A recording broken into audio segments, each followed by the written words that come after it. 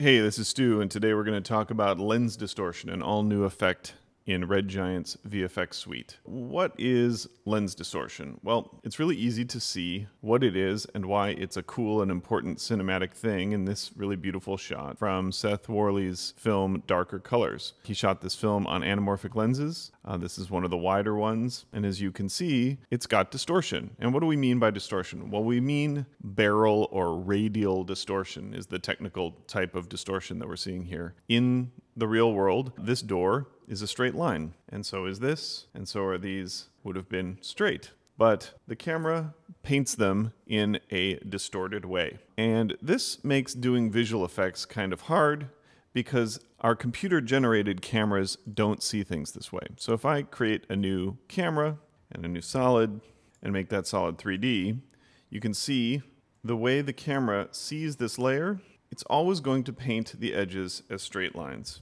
And this would even be true if I went into those camera settings and picked like a crazy wide angle lens. So 15mm would be crazy wide, like fisheye wide on a full frame 35mm camera. And yet here I've adjusted my camera to be a crazy wide angle lens. If I look at it from the top view, you can see just how crazy wide my angle of view is. It's like 90 degrees. And yet through the lens, as I orbit around this solid, even though you can see the kind of linear distortion, that line will never bend. And yet when we're filming a scene, we don't have to go anywhere near that wide to start to get that type of distortion. And depending on your opinion about lenses and how they work and whatever, you might think of lens distortion as like a problem to be solved. In the world of film, we have a different point of view about this. We love lens distortion. Like, Seth chose these anamorphic lenses for all kinds of characteristics that they have, none of them having to do with razor sharpness or straight lines. We love the kind of veil of unreality that comes from certain kinds of lenses that have character and interesting qualities to them. And so even today, people are shooting big fancy movies with lenses that date back to the 70s, and they've got all kinds of issues, including distortion. So when you're doing visual effects, it becomes really important to match those properties. You don't want to make a creative decision about removing distortion from the lens, but you need to render 3D geometry or do 2D tracking or 2.5D effects using a computer camera that only knows about straight lines, and you need to get that CGI into distorted footage. So this is where lens distortion comes in.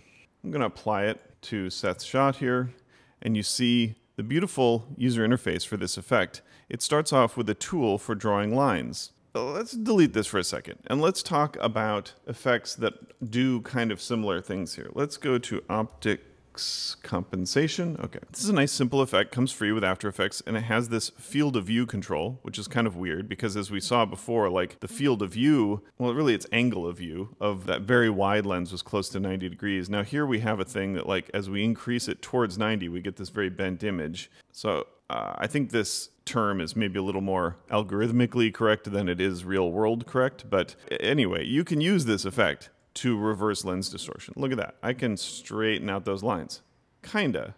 I actually have a little bit of trouble with this one getting all of the lines to be straight. If I straighten these ones, this one's still bent, this one is still curved back here. This is the problem with this effect. It's too simplistic for real-world lenses. It only has one parameter. It's a nice way to creatively add or remove lens distortion, but it's not good enough for visual effects. So instead of moving a slider or moving a bunch of sliders around until you straighten out these lines, we wanted to create kind of the Red Giant experience around removing and profiling lens distortion. And the way we do that is just by drawing lines. We know these lines are supposed to be straight, so let's tell lens distortion that they're supposed to be straight. So I'm just going to start drawing a line here. And you can see that as soon as I have 3 points down, these little buttons light up. But I'm not quite ready to click them just yet. I want to keep informing lens distortion about this line.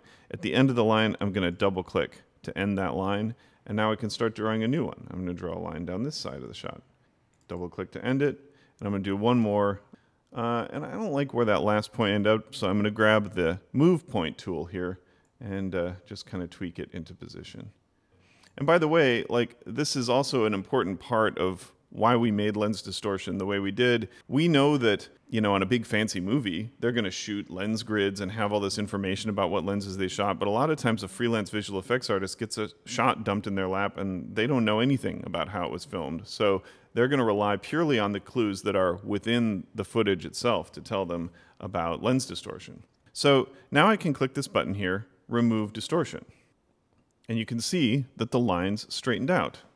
If I slide the shot down here, you can see that I've actually added pixels to the outside edge of it. I've bent and I've kind of pin-cushioned the outer profile of the shot, and I've straightened out my lines. But removing the distortion is actually not what I want to do. Like we said, we want to keep the distortion, we just want to add things into that distorted space.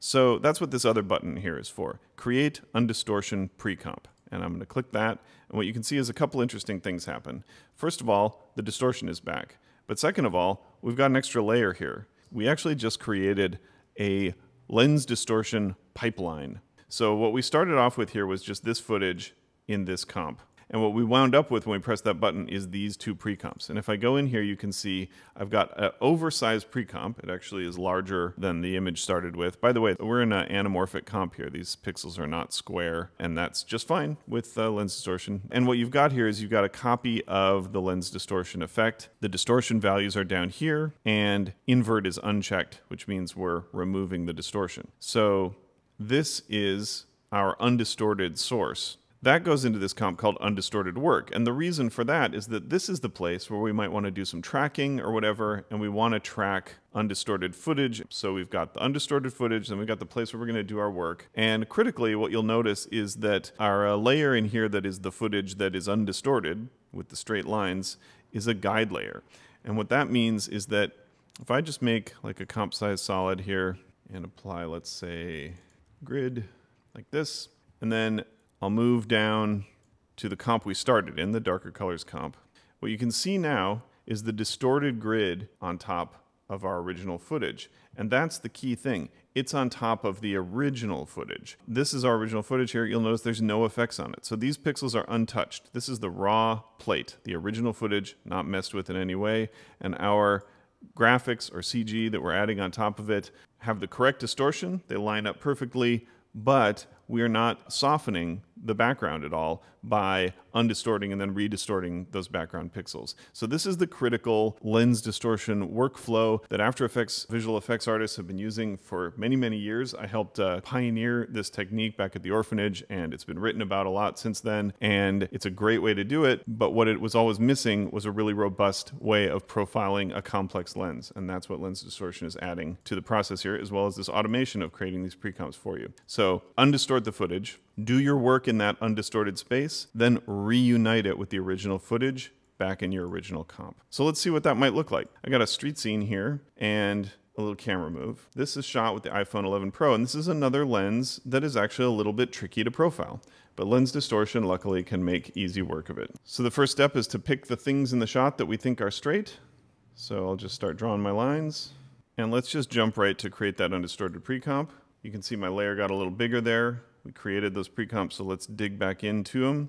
And this I love seeing because this really shows you how you couldn't do this with the optics compensation plugin, because look at this mustachy distortion from the iPhone 11 Pro. In fact, if you saw my tutorial on how I did my fun bullet time Nerf dart shot, you know the punchline to this, which is that even with the kind of distortion that you get from just something as simple as the phone in your pocket, it's enough to fool the After Effects camera tracker into not being able to track that scene. And what you saw in that tutorial is that the first time I tried tracking the scene, it didn't work. But after I used lens distortion, it did. That's because the camera tracker is expecting straight lines. So you can see where this is going. Let's apply the After Effects camera tracker to this. Now again, the reason this works is that there's this extra pre-comp here. So we've got the undistort comp here with the effect on it. Here's the distortion values, and then we've got the work comp, where the After Effects camera tracker is dutifully tracking all these pixels in 4K, by the way. This is 4K iPhone footage. Now, I won't make you wait for the camera tracker to finish, but here's the result.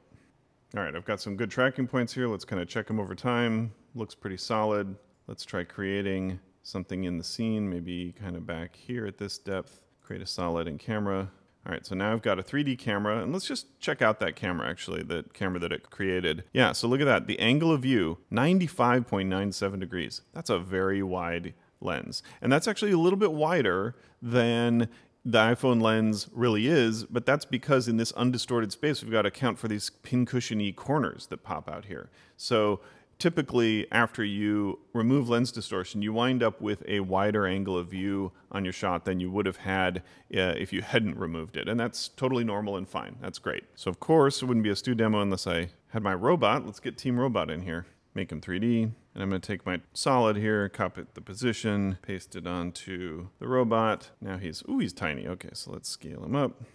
And now, since I made it a freeze frame, I can stretch him out to the length of the comp. Okay, so now here's the beginning of the shot. And at the end, we're kind of tilting up and looking at the robot. It's kind of fun. I think this is working, but the magic really hasn't happened yet until we get into the last comp. Now we've got our distorted robot comped into the scene. So let's RAM preview that and see what that looks like. Of course, now I really want to mat him behind that foreground pole there, but we've accurately removed and reintroduced the lens distortion, and we're compositing our layer into the 3D scene correctly. So let's take a look at a situation that would be far less forgiving than this. All right, so here I've got some crazy wide angle footage. So let's see what lens distortion has to say about this.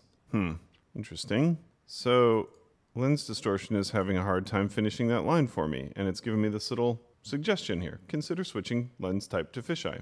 That's because as I'm drawing these points onto the image, lens distortion is actually trying to solve for the distortion.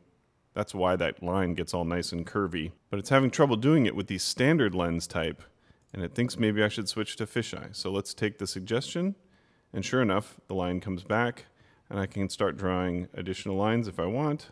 By the way, it doesn't matter what frame you're on when you trace the line. So you can trace one line from one frame and another line from another frame. I don't think we necessarily need to do that in this example because we have so many wonderful straight lines in the shot, but it's just a pro tip. I'm just gonna, again, switch right to create. Well, no, let's remove distortion first just because it's fun to see. Yeah, so look what happens. So all the lines straighten out. That's looking pretty great.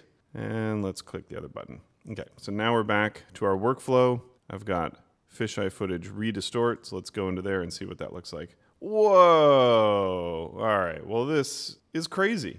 What just happened here?